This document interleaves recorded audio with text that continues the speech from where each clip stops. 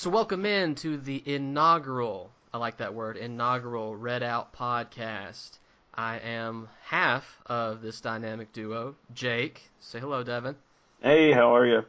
Fantastic, man. So we're going to kind of introduce this podcast and then get into what we want to talk about. So this was established just as two WKU alum who want to talk about everything WKU, especially athletics. And so we're not just going to talk about football and basketball and baseball. We're also going to talk about women's basketball, volleyball, which we are kick-ass at, hell, softball, track and field, whatever's going on, we want to talk about it. Isn't that right? That's right. We're going to try and stay on top of it as best we can.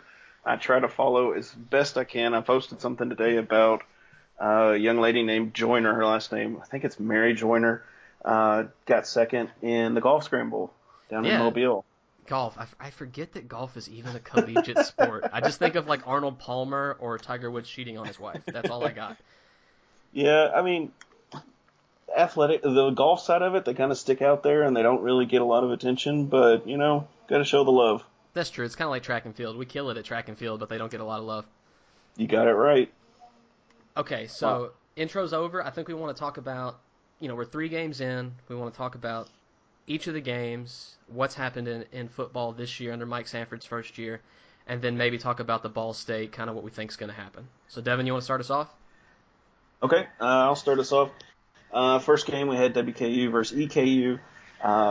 We kind of dominated these guys with a 31-17 win, but looking on the paper, we really didn't dominate them in the defensive pass coverage, and it really shows when you look at the pass yards. EKU had 320 yards against us, and it really shows you how much athletics that those guys have. Now on the rushing side of it, they had 25 yards, which just tells me that our front guys, the linebackers, defensive ends, tackles, they're really covering it, and I think we can expect great things out of those guys. Time of possession was another factor. It was pretty even, which shows me that these guys are going to stick with us. I am disappointed that we only had 100 yards rushing in that first game. I think we're going to start seeing a lot more runs. Looks like Marcus Trigg was the big guy in that one. 61 yards, averaging about 4 yards a time. Furby really didn't do much. Was that the game that he got hurt? Okay, so he actually got hurt about 2 weeks. He sprained his ankle about 2 weeks before the home opener against EKU. And he didn't get, I don't think he got hurt during the game, but he kind of retweaked it. And you know how ankle injuries are. Yeah, it kind of plagues you, and especially with running backs. Yeah, especially Furby, who's a little angry bowling ball filled with hate. He's like 5'8", 240 or something crazy. Oh, yeah. I mean, there's not a lot to say about the EKU game. The guys came out and basically dominated. Lucky Johnson had 5 receptions. He was the deep man, Jackson. Looks like. Lucky who? He said Jackson. Johnson. Johnson. I typed that wrong. It's like an Austin complete. Powers movie. Johnson. Well, we're changing his name to Johnson this week. That's fine. Lucky Jackson. Lucky Jackson got 144 yards. His longest was 66. Now, I think before that 66-yarder, he was averaging, 20 yards. So, I mean, that's still pretty good for us. He was supposed to coming into this season. I know Fant had a lot of experience last year, but Lucky was supposed to be the guy coming into the season, and he showed out in the EKU game. Exactly. You want to take Illinois real quick? Yeah, I will just say that as far as the EKU game goes, all right, it's kind of a good cop, bad cop thing between me and Devin. And I bet you can guess which side of this I'm going to come in on, because I was not happy at all. And by the way, neither were a lot of the dudes in my section where I was sitting that game either, because we struggled at times. Now, I know that they've got L.J. Scott, who's a transfer from Louisville, who's a halfway decent running back who we contained. They've got a defensive they either got a defensive end or a linebacker that used to be at Western, so legit player. And that quarterback was apparently a transfer from UConn, who, not a football powerhouse, I get it, but fairly good. Okay, all that being said, they are an FCS school. They're not North Dakota State. I know they were not great last year, and maybe they'll win it all this year. I wouldn't be surprised if they won their division or their conference in the football, was it championship It's the division? OVC conference. They're going to be in the Ohio Valley Conference. Right, but they're And FCS. yeah. So It's an they're FCS they're like conference. 2A, right? Yeah. There is absolutely no reason we shouldn't have hung 50 points on these guys. I'm sorry. You know, I kind just- of felt the same way, and then I saw the UK game, and we thing. actually outscored. We outscored Kentucky, and That makes me I think happy. that you can't complain when you have an SEC school, even though it is a bottom feeder like Kentucky, comes in and we score more points. That makes me feel better about this team. I was watching that whole game going, God, EKU, just bring it home, man. Just bring it I home. wish they Just would have. stop that. If they fumbled at I was listening to the call of that game at the house that Saturday, and I was just like, God, EKU, why did you have to fumble the ball at like the 1 yard line? You had a chance to put it away, and you choked it away. God. Yeah, and I think it was the big time kind of nervousness that came Had to get across the with yips, that. man. We know about Yep. that. Western knows about the yips. Yep, we've had a lot of yips. Yeah, this Sad season times. has been pretty bad. When But I no, was an alum, we had 27 losses straight, so I can't complain. And you were a trainer on that team, so it's all your fault, right? That's right. Taped them too tight. That's exactly right. Didn't run those IVs. They got those That's full right, body yeah. cramps. You didn't do it right. No, other stuff Not on the fun. EKU game, like just getting used to this play style is different. You know, for 3 years we've had an air it out, really fast, up tempo offense. It scores a lot of points. Now our defense has been lacking at times. That was always the one thing with the Brom era was our defense was not that great. We might have to score 45 points to beat somebody, but we'd get it done. So it's just getting used to this Stanford, Boise State kind of, I don't know, more pro style offense is taking some time for me. I'm not it's not as sexy. That's the thing. Last year at this point we were averaging 15 yards a reception. We had 2 receivers. Granted, one of them is an NFL stud in Taywan Taylor, but we had 2 receivers that had 200 yards 3 games in. I mean, hell, Taywan had 121 yards against Alabama last year in Week 3. So it's difficult for me to get on board with the new system, and watching that game kind of ticked me off. Well, and you gotta give the new system a chance because when Brom came in, he was in the same boat 3 games deep. That's fair, and he finished that first season 7-5. So, and hopefully we don't go with the same pattern that he did. But he beat Bowling Green. He lost to Illinois. He did. And I was Him and looking at my Dowdy notes here. kept And throwing he pit. lost to MTSU in 3 overtimes. Now, I know it was sad losing by 1 point, but God, 3 I hate overtimes, losing to that's MTSU. tough. Yeah, MTSU's, you don't lose to them. I cannot stand Murfreesboro. Have you ever, besides going with the team, you ever just drive through Murfreesboro? Yes, and there's nothing there. It's like Glasgow. It's like Glasgow, Kentucky. It's like, Oh, yeah. except there's nicer people in Glasgow that don't hate Western. You know? And let me tell you from somebody who worked with the team, the locker room is like literally next to a concession stand. Oh, good. So, it like, smells the hot team dog walks- water and crap. And you have the drunk people that try and walk in the locker room, which is always fun. Yeah, Did you it was a ever have lot to of fun at Western. Did you ever have to tackle a drunk fan? No, personally, I never had to. One of our offensive line coaches actually had to throw a guy out. So it was awesome. That is. He walked in and was like wanting to get pretzels or something, and he's like, "Get out of here," you know. Give me them cheese pretzels, great. coach. A lot of fun. That's Okay. fantastic. Now with the Illinois game, Yes. we got dominated. Dear That's all God. there is to say about that. I mean, and Illinois on paper really didn't do a lot. Western 238 yards passing. Illinois 107. That quarterback's Now- so good.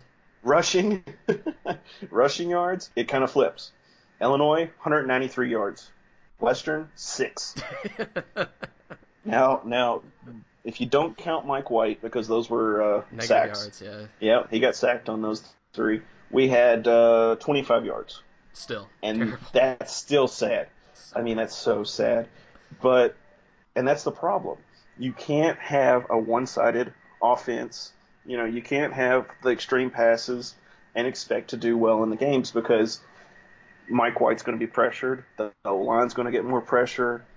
The running backs are going to have more pressure when they try to do these little quick routes out in the flats or whatever. And you can't expect the team to function as well. You got to have the run game to buff the passing game. That's true. That's true.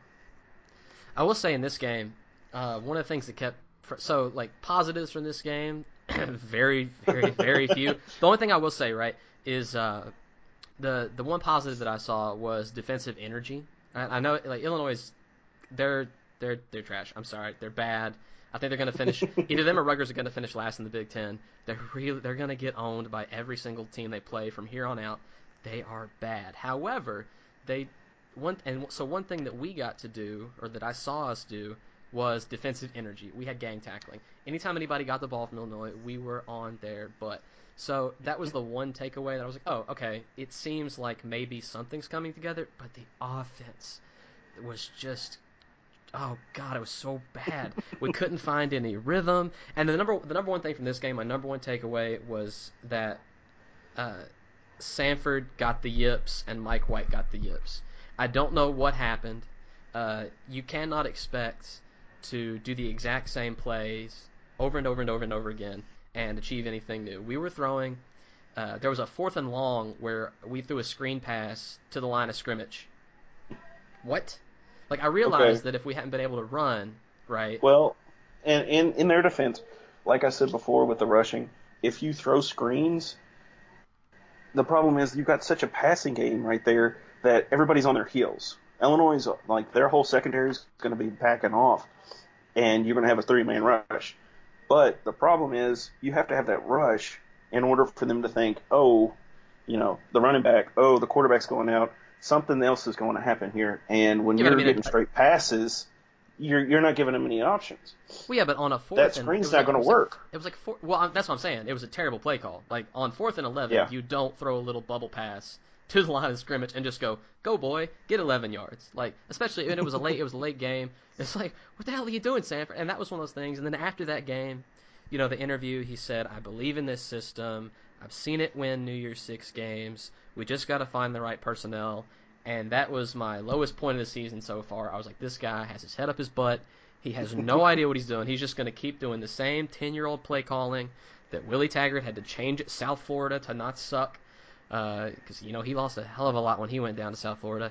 But I will say, after watching the La Tech game, there is more hope.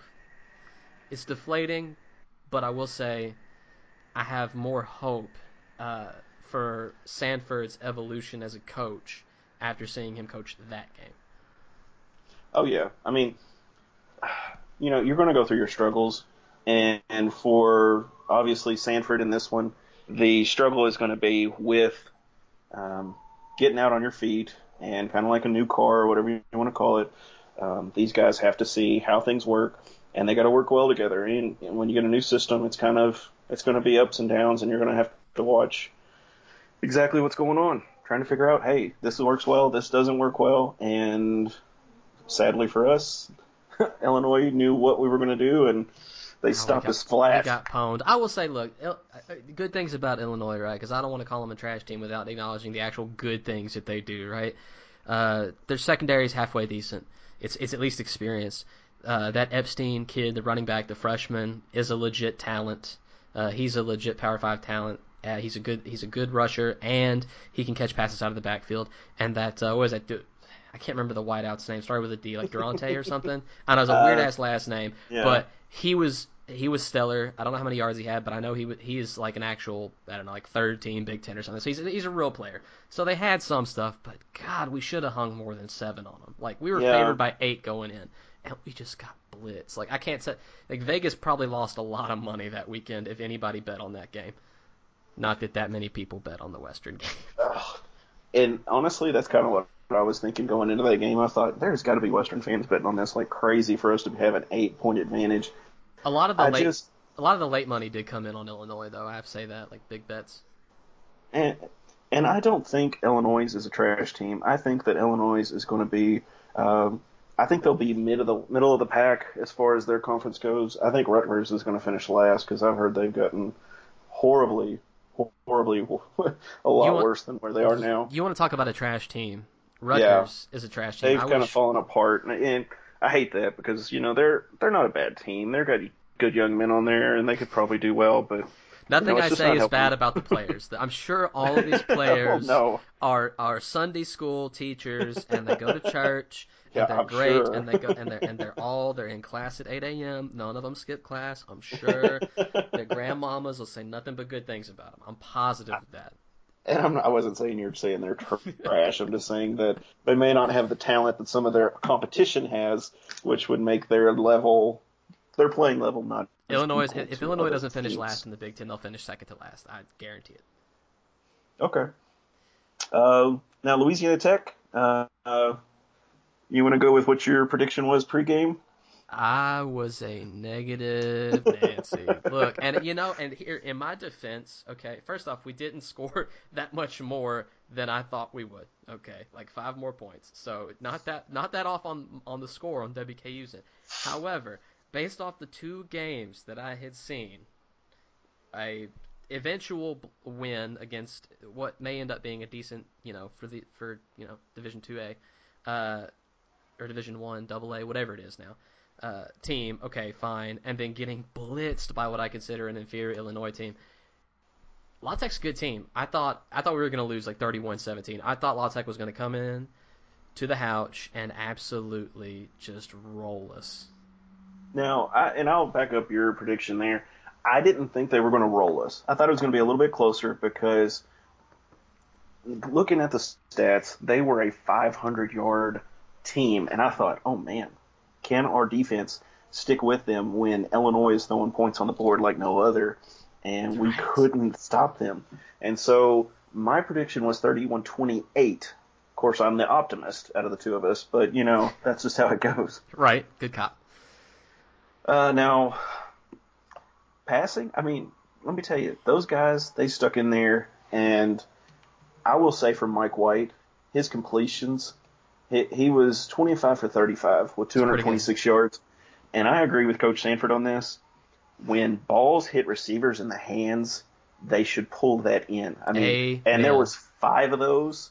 That put him at 35. Lane. Xavier freaking Lane. Yeah.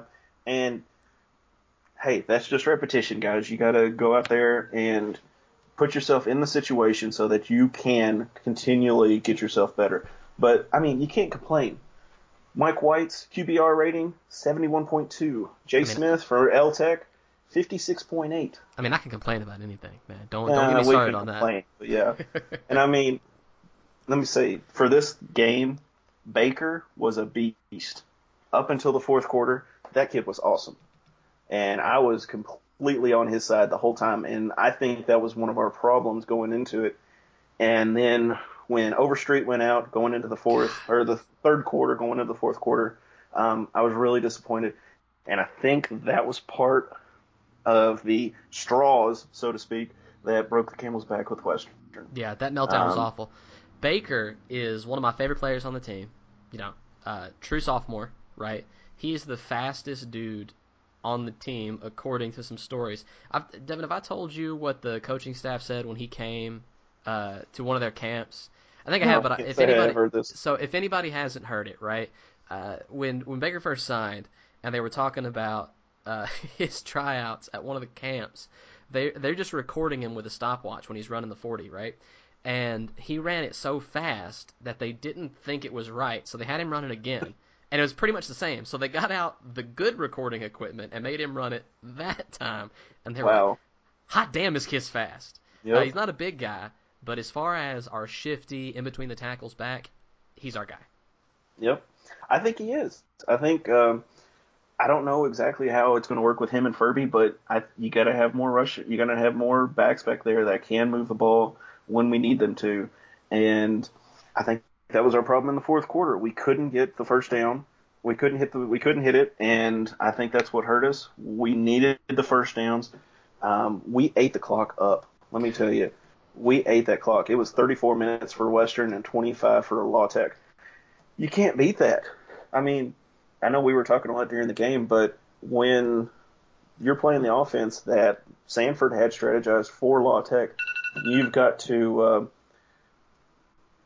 I mean, he was trying to eat the clock up, and he's trying to keep La Tech off the field. And that was probably one of the best strategies I can say for him.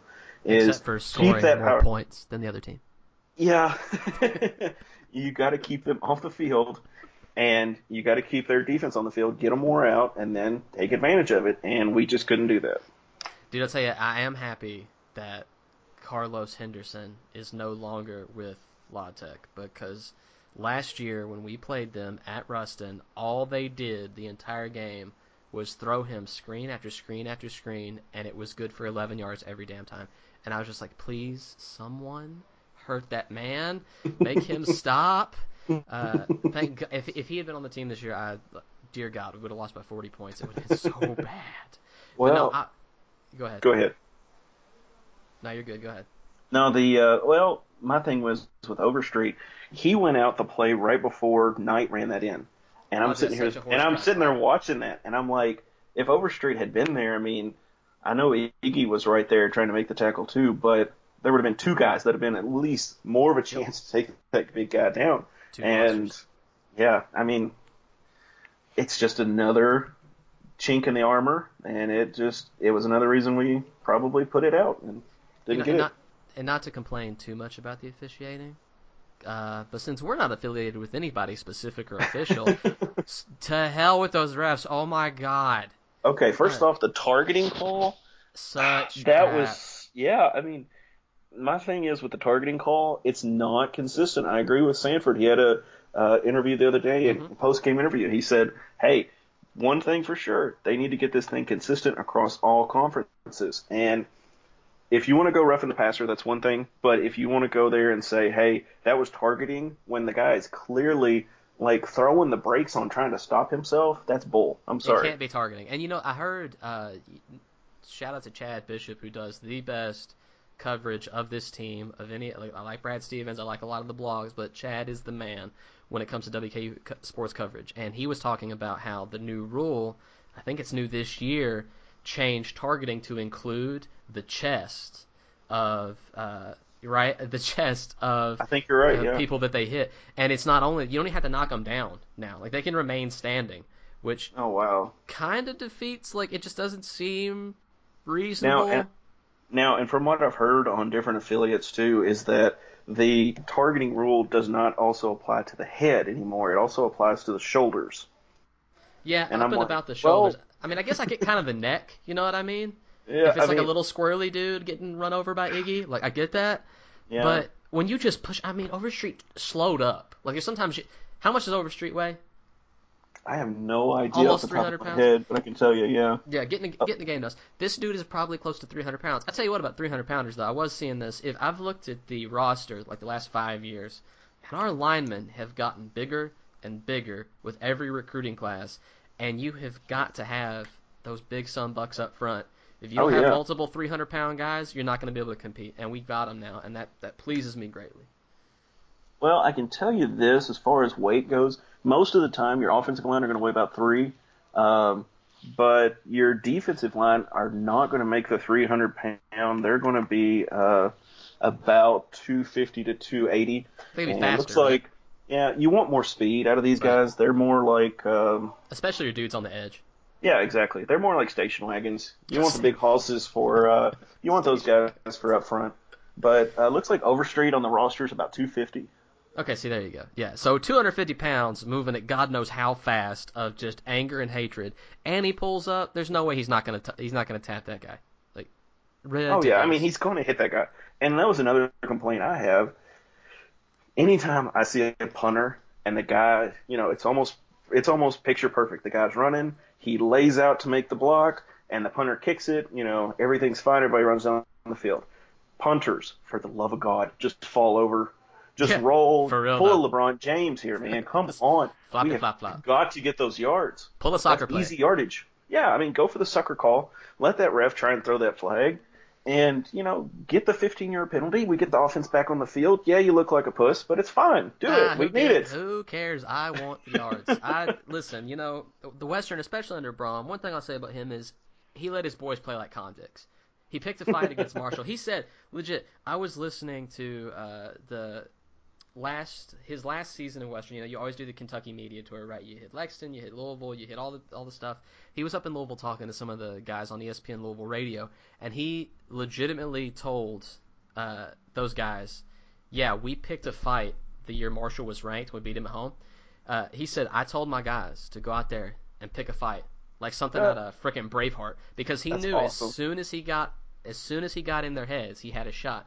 And it was funny because that story actually, the guy that corroborated it was the running backs coach for Marshall during that year, and he said as soon as them boys started fighting, he's like, I knew we had lost. That was the moment that we lost the game. So I like when our players play like convicts. Oh yeah, I gotta love that. I hate when other teams' players play like convicts, but that's just me being biased, right? Oh yeah. Let me tell you, I was just looking through this, and I was so excited to see Tyler Obi is now playing for Western. Now, a lot of people don't know this. Tyler's dad was Terry Obi, who was on the coaching staff when Taggart was here. Really? So I know Tyler from when he was a kid, and let me tell you, that makes me so happy to see this kid playing for Western. Dude, that's awesome. He's a redshirt freshman from Flossmoor, Illinois. I mean, that's awesome. I just love that. I wonder if he's got good teeth if he's from Flossmoor. Yeah, I doubt that's required. I think it should be. If you live in just Illinois, you said, or is it Indiana? Yes, it's Illinois. Flossmoor, Illinois, if you're listening, please corroborate. Do you guys have a mandatory flossing ordinance? I gotta know. For the love of God, they need to change their mascot. It is the Vikings. You need to make it like gingivitis. Yes, make it gingivitis. That would be the greatest thing. A cavity. Yes, a cavity. Big stuff cavity. Random note, did you see the school? They posted this on Twitter. I don't know if you saw it. It was a school out in Oklahoma that were the Cyclones. Oh, wow. Okay, but here's the funny thing about it. The mascot looked straight up like a turd emoji. Like it looked like a poop emoji. It was a gray cyclone. It looked like a poop emoji. It's just an angry turd emoji. I was like, yes, this mascot. Put this guy on Sports Center. Awesome. Yeah, it's fantastic. That is awesome. All right, so you want to talk about this Saturday, the matchup we've got? Let's go with Ball State. Now, I'm not wanting to be the negative Nancy between the two of us, but looking at this Illinois game, that Ball State, when they played Ball State, Illinois, on paper, Ball State should have won. Just straight up. They had 21 first downs. Illinois had 14. I mean, come on, people. You got total yards, 375 for Ball State, 216 for Illinois. That tells me that there were two key plays. Obviously, they had a fumble and an interception, and that Ball State had a fumble they lost, and they threw an interception. So that puts Illinois up by 2. Yeah. It's talking about 2 plays from beating Big Ten school. Yep, and I mean that's 2 plays right there. Passing, 204 yards, and 145 yards on the other side. I mean, there's no comparison here. I would say a positive totally on that. Wiped the floor with them. A positive on that, if you look at the differential between us in Illinois and Ball State in Illinois, we should be able to throw the ball on them. Because if Illinois got 149 yards on them, surely to God we can post close to a 300 level game. I'd hope so. I mean, yeah, me too. Well, Mike White hadn't had one yet, and he's due for one. The only thing that worries me is rushing. And I don't know. Have we heard anything on Baker's injury? Okay, so Baker's injury, they haven't said, at least I haven't heard specifically what it is. I haven't looked necessarily. I haven't listened to a lot of the practice reports. But during the game and after the game, when they were updating his injury status, they did say it was a rib injury. He walked off on his own 2 feet, got in a gator, and they took him back. So could be bruised ribs, could be broken rib. I don't know. Yeah. Hopefully it doesn't hold him out. Now, luckily, I can tell you this, from when I was at Western, it was awesome. When somebody like that had an injury, we had a nurse in the crowd. She would take our guys to the Western, what is it? What's the medical place over there now? I can't remember the name. It's like Student Health Center. Yeah, it's Student Health. Okay. Took them to Student Health, did the x-rays right then and there, and we could send it to our doctors on campus, or that were on the sideline, and they could read it and tell us what's going on. Well, then I'm sure it's gotten even better. We should know what's going on, yes. Well, they probably just don't release it. I mean, you got to keep that stuff close to the chest. You got HIPAA laws and all that, so, they're not going to tell us. You want to keep it from Ball State, too. I mean, exactly. They're paying attention. Exactly. Of course, you're probably going to see Baker's practicing, Baker's playing at full speed, Furby's practicing, Furby's at full speed, and who knows? Is Furby's ankle ready to roll for Saturday? What do you say? I'd probably say no. I mean, look, I freaking love Ferb. Okay, he had some of the best hits on defensive backs that standout season he had a couple years ago. But ever since he hurt his leg last year, well, no, not last year, year before last, or was it the first game last year? I think it was the first game last year when he hurt his leg real bad. The dude hadn't been right since. He put on a lot of weight. He had to get down weight. I'm just not sure that he's durable enough to make it through the season, and that makes me sad because watching him obliterate corners makes a game. The dude is a wrecking ball. And so another thing with what you're saying, another thing with what you're saying though is he's got an ankle injury and he's got excessive weight. I won't say extra weight. Well, I mean, he's down a lot. I think he's at a good fighting weight, but in the off season he was heavy. And that also hurts him too with the ankle injury because it's more weight on that ankle. And I'll say the training staff's going to do a great job getting him back and trying getting him ready to go. We'll just have to see how they roll. Now, Overstreet. With that penalty being, I'm guessing, in the third quarter, he's got to sit out till halftime. Because you have to sit one full game. And that's really sad. Yeah, that's a huge loss because he has, like I said, you have to sit out. Since you have to go a full game, we're not going to get him until after halftime, and God knows what's going to happen. I mean, and he's actually listed as a starter, so I'm sure when halftime hits, they're going to be like, "Get your stuff, let's go, boy, let's get this going." All right, so Ferb is listed right now at 6'1", 225. So you figure he's really like 5'11", 230. Yeah, exactly. You know how that is, right? He's 6'11". He's 6'1" with like pads on, Exactly. Like that's bull. I'm sorry. No, I know he's not a big that, Right. Yeah. I mean they do, right? There's no way Mike White's whatever that. What do they say Mike White is? Give me a second here. They say Mike White's 225. I don't think Mike White's 225. He does not look like he's 225 pounds. Yeah, exactly. He might be. He's probably 215. I'll give him 215. But you want to make him seem stouter. Exactly. Who does look like he weighs the appropriate amount is Steve Duncan. Have you seen him on the sideline? Oh yeah.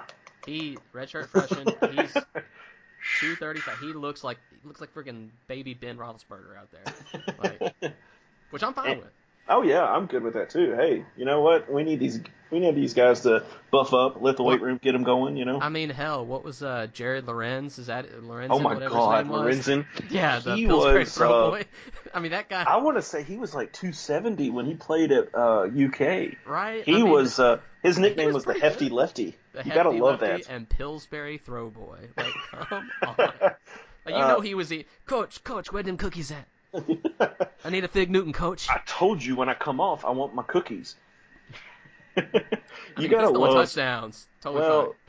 And of course, he's got a new campaign where he's trying to lose weight. He's up to 500 pounds last year. Oh my God.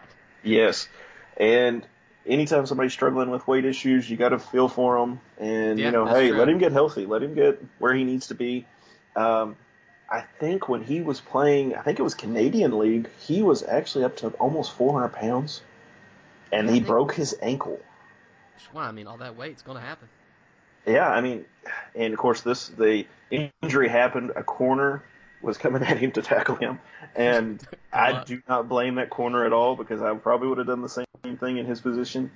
And he went for the legs, and Jared couldn't get down. He couldn't get down low enough, and he ended up breaking his ankle. So that's bad.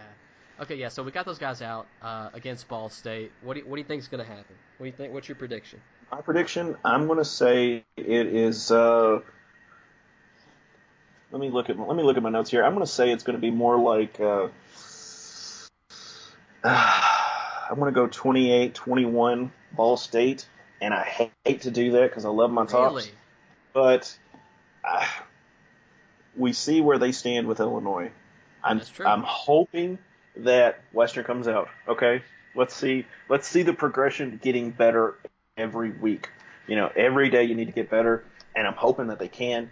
But do I think that they're ready to beat Ball State? No. I'm sorry. Sorry, guys. No, I don't. Okay, so this is going to be real weird. This is going to be a first. I actually think we're going to beat Ball State 24-21. So awesome. Even though I'm about to rant on how much worse we are than we were last year, I do. Okay, and here's why. Look, I know that Baker's probably going to be ineffective. I know that Overstreet's not going to be in there, but I think Mike White will be a man on a mission back under the lights at home. I think that Mike Sanford is learning. In one of his pressers this week, the thing that's made me the happiest that man has said, except for all those times he was signing guys in the offseason, right? Because recruiting has been great under Sanford. I will say that the guy, he said straight up, we've got to attack more. And he knows it. He knows that you can't just chew the clock. I understand keeping a hot offense off the field. That makes complete sense. Wearing out their defense so that the next time you get on the field, you can light them up. However, there was a string in, I want to say the third or fourth quarter, where we ran the ball 5 times in a row. Now, I know they couldn't stop us. I get that. We were getting 4 to 5 yards a carry. If it ain't broke, don't fix it. But at that point, I mean, you said yourself, the run sets up the pass, and then we didn't throw the pass. And if we could have sped it up a little bit, got another touchdown off that drive, that might have been the drive where Nuss missed the field goal. I can't remember. But regardless, he said we've got to attack more, and I honestly think they will. I think they'll come out hotter. And I think if Iggy does not murder a man this time, I will be so sad. Iggy, listen, he went to school. My sister-in-law went to school with him at South Warren. He's a great dude. He is a leader. And I think the man is going to absolutely obliterate someone on Saturday, and I cannot wait to see it. I want their grandma to feel it. I hope that you are right. Honestly, Me too. I hope you're right. Now, what you were saying about the fourth quarter running the game, this is what I think they were trying to do here, and I may be wrong, and it's fine if I am. I believe that the coaches were thinking, hey, we've got this one. Let's just keep holding these guys down as long as we can. Don't throw the ball because we're worried we'll throw an interception. They'll run it to the house, and then they're up a touchdown, and then there we are. That's that a may valid not have been point. the case, but that could have been. And that's a valid concern. All right, Mike hasn't been as on this season, and I think a buddy of mine was actually talking about the possibility that Mike White, his numbers last year, probably had a little bit to do with a guy that's playing on Sundays now, because if you just put it within like 19 yards of him, he'd catch the damn ball. Oh, yeah. I don't know I'm sure you saw this because we retweeted it on the account several times. He was the fastest recorded. Taywan Taylor was the fastest recorded receiver that played last Sunday. Oh, He's yeah. the fastest guy on the field. And he's not a large man. He's like 6'1". Well, I can tell you this. From what I saw on that was amazing play. Just running a go route, looks like, and he just basically hit the nitrous and took off. And the dude, flew. Yeah, and Jacksonville's guy had no hope. I don't even think he was in 5 yards of Taylor, and it was like, oh wow, okay. Whoever was next to him catching the ball was pretty close because he had him covered. And Taywan, just like if you watch the replay of that, it looks like he had on moon shoes or something. He just explodes like 3 feet forward in the air with his legs up and his arms out, and the ball just landed. It was perfect. Of course, it's a good pass too. He was a pretty good quarterback. But I can't give Taywan all the credit. But that was an amazing catch, and he was the fastest receiver on Sunday. I love seeing our guys in the NFL. Jack Doyle's still there. Dude, Captain Jack is the man. Oh, you got to love Jack. And is Bobby Rainey still in the league? I am not sure. So I'm going to see what team he's on now. Yeah, he actually joined a new team, but I can't remember. I want to say the Ravens. Is he on the Ravens? I'm looking at his wiki page right now. I think he is on the Ravens. Yeah, I think he has been on the Ravens. I know he's been on the Ravens before. I think that's the team that initially drafted him. I think he's back on the Ravens. I'm pretty sure. Yes, he is. No, he's on the Giants. No, he was on the Giants, and then he went to the Ravens. I'm pretty sure it's the Ravens this season. It is the Ravens because I'm on the Ravens page. Yep. Okay. Yeah, he's doing all right. Yep. Hey, he's making money. I'm proud of Bobby. He's making a great representative of Western and himself and his community, and you just got to love the guy. I used to call him Booby Miles. You won't win, put Booby in, because that was legit. I mean, you remember. That was our offense. And let me tell you, Bobby Rainey had this awesome move, and he would be running at a guy straight up, and he would drag his leg, and you can watch the film on him, and he would cut opposite. And, I mean, it got him every time. And I'm telling you, you just love to see Bobby run. Okay, so you want me to do? I hate to. We won't end on a negative note, but I kind of want to get in my little rant. I spent a lot of time during this training conference where I'm supposed to be paying attention, coming up with this statistical breakdown, and so I just want to take a second and kind of vent my spleen and mourn the loss of who I think is probably top 5 coach in college football right now. Devin, quit smirking. Brahms' offense last year versus us this year. Now I grant that it's not fair to compare a 35-year-old who's never been a head coach to a dude who's probably going to coach at Tennessee next year when they try to offer him $9 million. But, so, get it, Brom. Get it while you can, bud. But, last year, just a couple of breakdowns. This time last year, so this is 3 games in, last year, passing touchdowns. We had 5. This year, we have 1. It's not good. Passer rating through 3 games. Now, granted, this one's just going to be splitting hairs because one is incredible and one's really good. But passer rating this time last year was 160.66. Right now, it's 124.3. Now, we played 2 cupcakes. This time last year, we had only played 1 cupcake. But, okay, well, I guess Miami, Ohio is a cupcake, so 2 cupcakes, fine. But we also played Alabama and had some actual decent yardage against them. Why do I think this is? I think it's our system. But I will say that the statistical breakdown between passing and rushing did not. It surprised me when I looked at it. Last year, by this point, we had out of 104 passing attempts, 54% of our total plays were passing attempts, while 46% were rushing attempts. This year, 53 and 46. So it's actually not that different. The length of the passes, as far as attempts, are shorter. But not as big of a mix-up as I thought. We're spending more time on the field. We're spending more time in possession, which has a strategic advantage. But we got to score. That's just bottom line.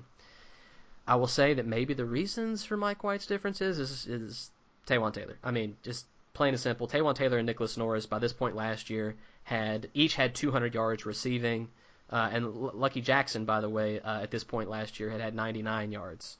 And I think he was a redshirt freshman maybe last year or sophomore. So he, or maybe it was a junior, I can't remember. But anyways, he had 99 yards and had played against Alabama, so it was pretty good. I'll say on the rushing side, actually, interestingly enough, it wasn't that different coming into the 3rd week because we just couldn't run a ball against Alabama. At this point in the season last year, we didn't have Ace Wales, who we all know is a machine. I'm so surprised he's not even on a practice squad anywhere. But it just pains me to see this play style, but at the same time, statistically, we're not that much different. And that's what kind of, after the La Tech game, after being deflated, that's what kind of has brought me off of that ledge of I want Sanford Ted. Because he's a new guy, it's a different system, and stats-wise, except for yards per reception, which this time last year were 15-ish, this year I think it was 15.7 last year. This year it's 10-something, so we're still doing fairly well.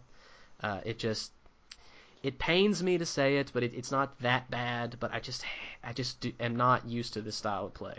So that's my rant. It's not as nasty as I thought it was going to be, because the stats don't paint as negative of a picture as the cloud right now in Hilltopper Haven. Dear God. Oh, dude, did you see that story today? By the way. No. What are we talking about now? So on Hilltopper Haven, and this is so funny because those people, they're nuts, right? Don't go read stuff over there. They're crazy. Hilltopper Haven, if you're listening, I don't care. Y'all freaking nuts, and here's why. On Saturday. Okay, see, sometimes we have this thing called a redout. Everybody wears red. Hence the name of our friggin' podcast. Sometimes we choose another color. Devin, what's our other color?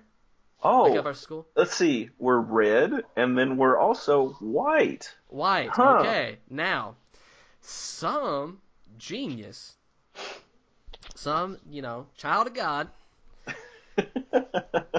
saw an email that was sent out to the alumni, and this was an alumni because there was an email sent out to. Saw an email that said Saturday whiteout. Yeah, and so they asked I have seen this story. Chad Bishop on Twitter. I don't know if it's Chad Bishop, Brad Stevens one. Asked if Mike, can you confirm that Mike White is out for Saturday? And it was because they received an email talking about what we're all supposed to wear Saturday. And I was like, these people. This is why we can't have nice things, Western. Exactly. Because these are the people on your boards. Holy crap. I mean, and it's almost like overhearing a conversation, and you mishear what somebody says, and all of a sudden everybody goes, Mike White's out? And you're like, oh my God. No, why would Mike White be out? Dude, for real though, if Mike White was out, my prediction would be way different. I'm just going to throw that out there. Yeah. And I mean, who's his backup? Is that Shanley? Freshman? Or is we got another guy, don't we? No, you got two other guys. You got Drew Eccles and you got Steven Duncan, the redshirt freshman. There you go. Yep, you got it. And Eccles will be in there. Okay. Eccles is pretty good. I'm not going to lie. Eccles is pretty good.